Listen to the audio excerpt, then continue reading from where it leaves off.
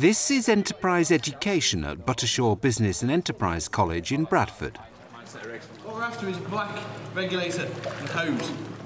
Yeah? So if you haven't already got it in your hand, then the easiest way of finding it is lean to your right, put your arm out in front, bring it down, touch your knee, touch your bum, touch the bottom of your cylinder, swing round, clap hands, it'll be there.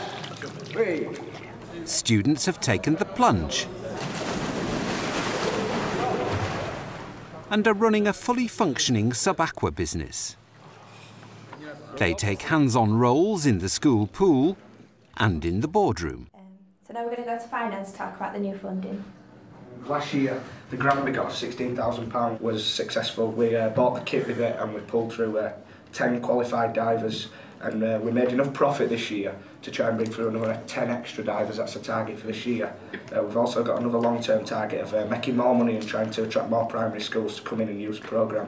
GoAqua started about a year ago when we had some tri-dive sessions, and because of the interest that the kids had and because of the fun that it was, we decided let's try and set up a business, giving the kids cheaper diving experience and they're getting the real world, and also it gives us a chance to set a business up with the kids so the kids can actually run a business themselves.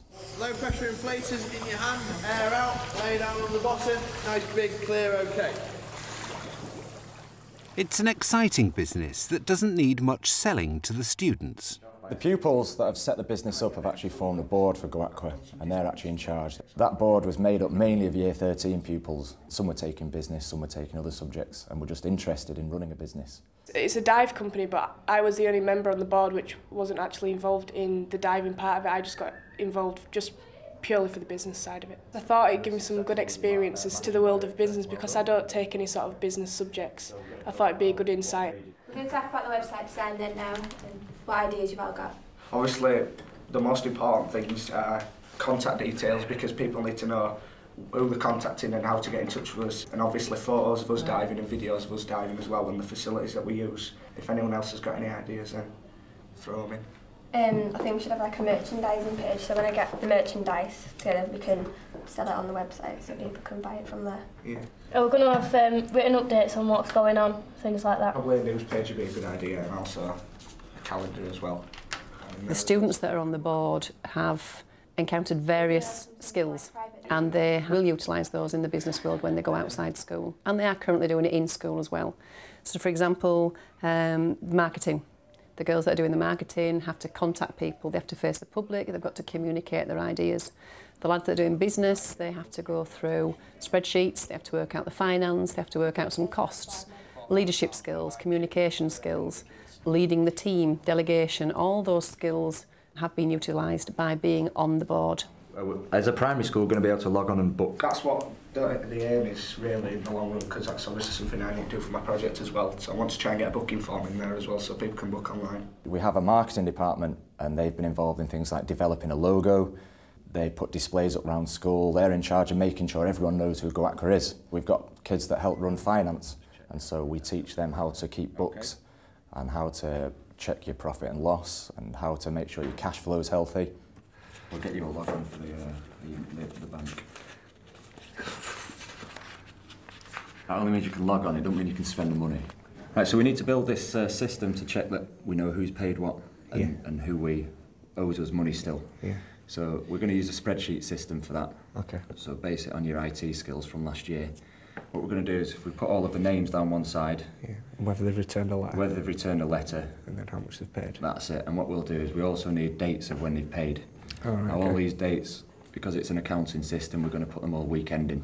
Okay. And basically your job is you're in charge of making sure that people owe us money, pay us on time. Right. So really there's lots of different areas, and pupils choose an area and really learn to specialise in that area. And this year we've introduced a few new roles like Public Liaisons Officer for dealing with press, and Primary School Liaison for bringing in local business from the primary schools. And it's actually down to them really to organise that. One of the best sources of revenue for GoAqua is the area's primary schools.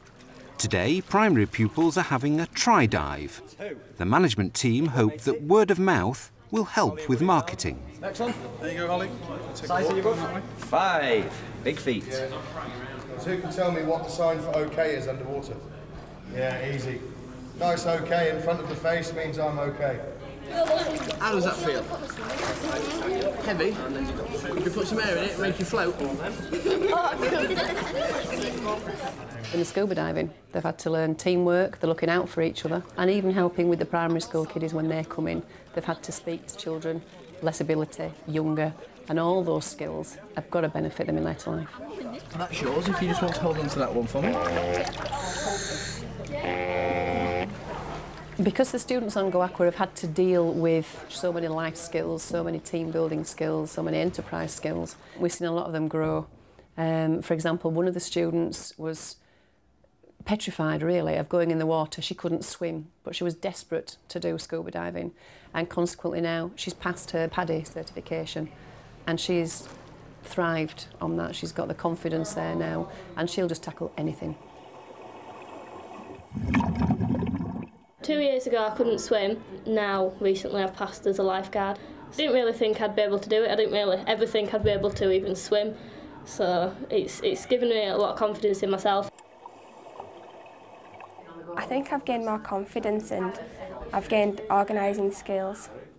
I'd be interested in going into marketing as a career because I've enjoyed doing promoting the club at Go Aqua, and it's given me an insight to what that kind of career might be like. This year I'm going to focus on merchandising, so like producing t-shirts and slap straps with our logo on, as well as stationery and badges, so we can take them along to events. I believe I can work better as a team now. I can come up with more creative ideas, and if there's a problem, find out a solution that fits everyone. So I think I really benefited from it, and I think we all have, especially as a team. Go Aqua gives pupils of Buttershaw a chance to show their entrepreneurial skills. You know, stuff that even though they might be studying business studies, the course, they don't really get a chance to have a hands-on experience. So what we're trying to provide is a chance for those skills to shine and be developed before they go into the real world and maybe own their own businesses. I did the diving last year and I qualified as a PADI diver, but it's not something that really interests me as much as the business does, really. How's that? Go Aqua's made me focus more on what I want to do, and it's made me see things that I think I'm good at, like managing and organising and planning, and it's given me a real confidence to know that I can do that and manage a small team of people. We got 8 local primary schools in last year and we received some positive feedback, so we'll carry that on this year, and we've already got 2 more booked in. Hopefully we're giving our students the chance to participate in an activity that's outside their normal daily existence. And they thrive on it, they love it.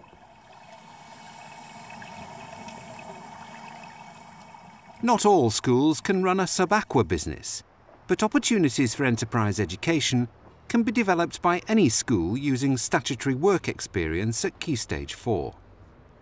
Hi, I'm Nick. I'm from Ilkley Grammar School and I'm here at Bullet Point Design to do my 2 weeks work experience, and now I'm going to go find out what I'm going to be doing.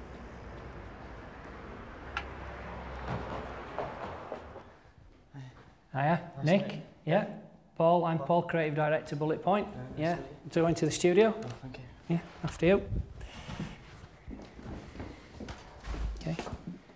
Hi, everybody. This is Nick from Ilkley Grammar. He's on work experience with us, designing his own magazine. Take a seat there. Got you on the best computer for now. So we'll do the briefing session with you a little bit later. So I'm just going to. I didn't really know what to expect on my first day, but I didn't really kind of expect to be looking at the business side of this magazine, but as well as the designing. But I think it's quite important to be looking at the business side, like how it's going to sell and how it's going to look on shelves, but as well as the design side of it. A really successful work experience often hinges on an employer's willingness to make it as real as possible. Day 1, work experience at Bullet Point. We're going to give you a project to do, which is to design your own magazine. To design something new and inspiring that's going to, leap out off the shelf and sell lots of copies. So what makes your magazine different? Why am I going to buy it? Why is it exciting? Why is it inspiring? Why am I going to really want to pick this off the shelf, yeah? So it's not just to do with the design, it's kind of to do with how you kind of sell your magazine and how much you're going to sell it for and all the business ideas behind the magazine, not just the design. Very important, last page, probably the most important thing. Every single thing we produce as a design company, whether it's a logo, a piece of stationery, a leaflet, a brochure or a magazine, It has to somehow have what they call a ROI, a return on investment, an ROI, yeah? You've got to pay for it. It's got to cover the money, and there's two ways of doing that. You can either do it by sales, how many you sell and whether you make a profit on that, and the advertising. Let's say it costs us 150k to produce it.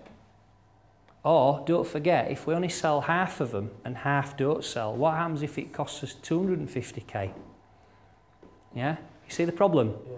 We're going to be losing money, aren't we? The meeting this morning was quite good. The number crunching was quite hard. I didn't quite expect to be doing that, but I think I did okay. I think it was quite successful, yeah. I've had my meeting with Paul this morning, and now I've just done some research, and I've done a mind map to kind of show what topic I was going to do for my magazine, like kind of sports and music. I'm doing it for male and female to kind of show which kind of genre of magazine I was going to do. When I was looking through magazines, I was just looking at, well, different types of magazines really, and just kind of comparing them just to see if I could gain anything from them and put them in my magazine. Last time we spoke about this, you were doing talking about doing a sports or a music magazine. You're doing your mind mapping and things. What ideas have you had since? Have you got anything formulated in terms of what you want to do now? Since Sport magazine, I was thinking of doing kind of like a classy tattoo magazine. I think these 2 weeks are kind of going to prepare me for like life ahead really with the job, because it kind of gets you used to what you're going to be doing for a job, and not really just like what you're doing at school with like the hours. I mean, the times that you're doing here and the work you're doing is totally different from what you're doing at school. It's a lot more difficult, it's a lot more realistic really. I just wanted it in size A4, can I have 100,000 copies, 200 pages on each magazine. I had to call the printers to make a quote for my magazine, see if I can get it printed. So for example, I had to give like how many pages I wanted and how many grams I wanted the pages to be and what size I wanted the paper, and it was a bit nerve-wracking, to be honest. Nick reports on progress to his business studies teacher. So how's it compare with school? It's a lot harder than school. It's it's weird, to be honest, because at school you're kind of told what to do and just have to read from a book, and you're kind of left to your own devices and have to find your own research. It's quite hard. Well, that's what I did on the first day. That's my mind mapping thing, to kind of just basically find what I was trying to, ideas for males. That's ideas for kind of backgrounds and things like that. Yeah. That was research. Are these from magazines anyway, or from the internet? Off the internet. This was a front cover that I got off the internet for research, which is American.